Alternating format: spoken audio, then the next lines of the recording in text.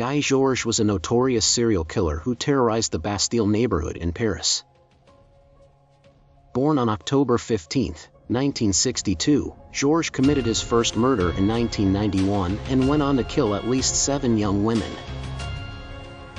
His victims were often attacked in their own homes and subjected to brutal acts of violence.